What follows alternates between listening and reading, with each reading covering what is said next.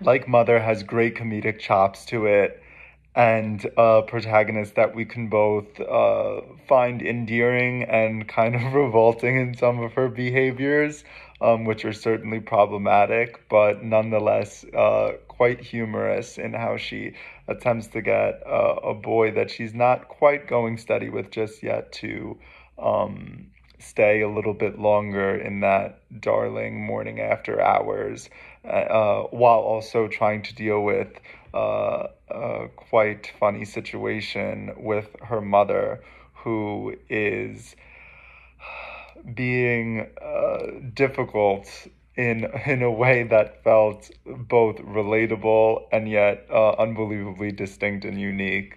So there's a lot that just works great about this piece, but its comedic center is really where it finds its most strength. This was really sweet and funny. I like the sort of turning on the ear, I guess, near the beginning there. You sort of feel like you're being set up for one kind of film, and then it quickly turns into what we have here, which is great. Again, it was sweet, it was funny, makes great use of fourth wall breaking, really make us feel just part of the story almost. Really well done. This review is for Like Mother. This is a comedic situation for a relatable scenario on navigating the dating scene, mingling our learned ways, manipulating, telling half truths, and just amazing performances on an unassuming setting, quite funny and refreshing script. It's just adorable. Everyone involved is just great. I really enjoyed how fun and crazy like Mother was. It hits the nail on the comedy genre, not taking itself so serious in the short film. I love the overacting, the unrealistic dialogue choices, everything that went into making the short comedy come alive.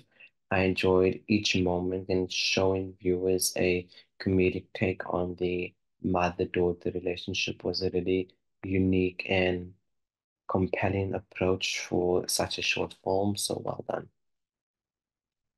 This was hilarious. It actually makes a lot of sense that she's just like her mom and refuses to see it and calls her out for her craziness while she's just as crazy.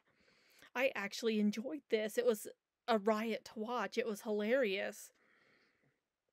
And the fact that she's trying to figure out how to get things away, it would never have occurred to me to name pets after people who've wronged me or who are in my life. It's just bizarre, but it works in this film. It's quite funny. And I like the end where it kind of goes like it's a trend with all the pictures of different pets.